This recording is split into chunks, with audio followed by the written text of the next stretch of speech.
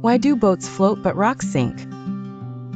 Have you ever thrown a rock into a pond and watched it sink to the bottom, but then noticed a big boat floating above it? It seems like magic. How can something as big and heavy as a boat float, but a small rock disappear beneath the water? Well, it all has to do with a magical force called buoyancy, and a special principle discovered by a clever scientist named Archimedes. Let's imagine for a moment. Picture a fluffy cloud made of water.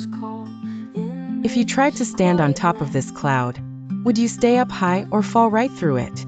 You'd probably fall through, just like a rock in water. Now let's imagine your fluffy cloud is now all stuck together tightly to make a solid cloud block.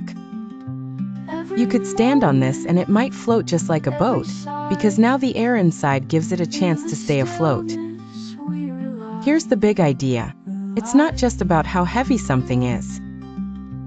Instead, it is all about how much space it takes up and whether the inside of that space is filled with lighter stuff like air.